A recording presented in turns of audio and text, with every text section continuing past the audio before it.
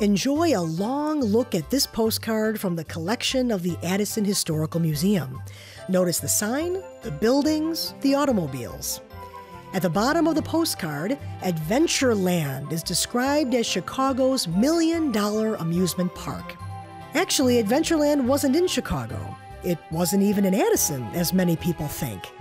Adventureland was located in unincorporated Bloomingdale Township at the northwest corner of Lake Street and Medina Road.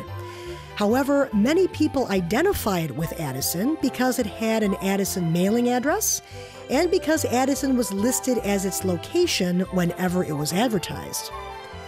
The park was originally known as Paul's Picnic Grove and later as Storybook Park or Storybook City, USA.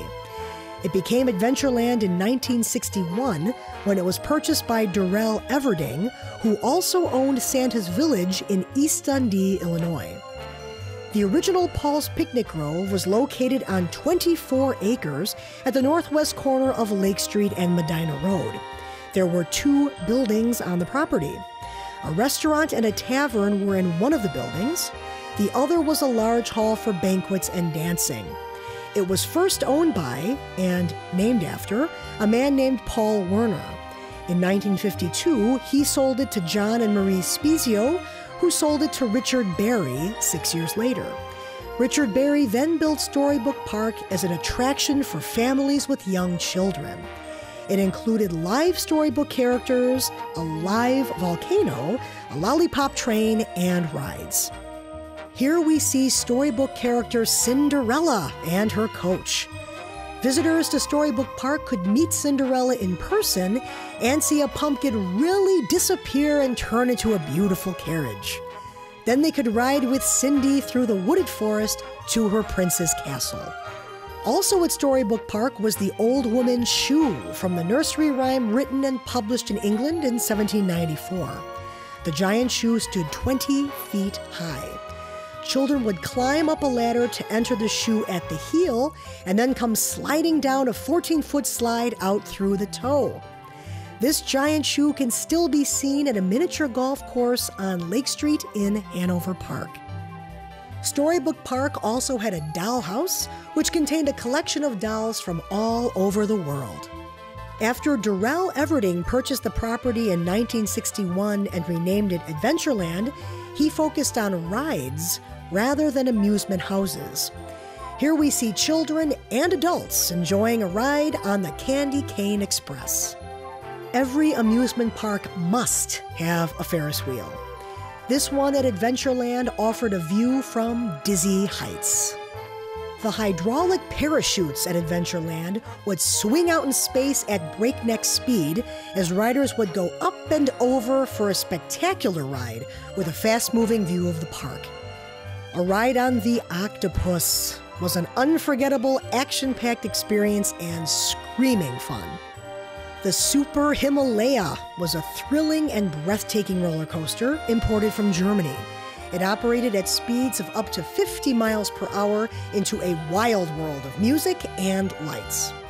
Adventureland's Super Italian Bob's was described as the largest and most breathtaking, sensational, heart-pounding, and ear-splitting steel roller coaster in the world at that time. Up, up, and away on the Western Roundup. There was excitement galore as riders went higher and higher before starting on the 90-degree turn, leaving them breathless but ready to try again. There was a surprise a minute on the Whip, where riders braced themselves for the unexpected. A trip to Adventureland also provided the opportunity to drive your own bumper car, torpedo tub, or go-kart. Imported from Italy, the electric bumper cars were fun for the whole family. You could whiz around under a roof with a myriad of twinkling lights overhead.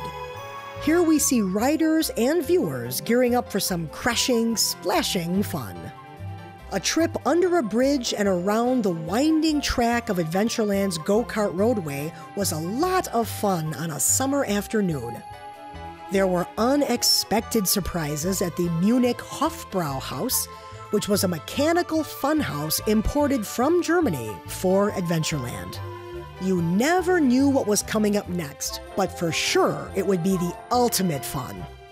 There were more than 50 rides and attractions at Adventureland, including a chance to get up close to tame animals like this adorable baby deer named Tammy. There were shaded picnic grounds with plenty of tables and free parking for 3,000 cars.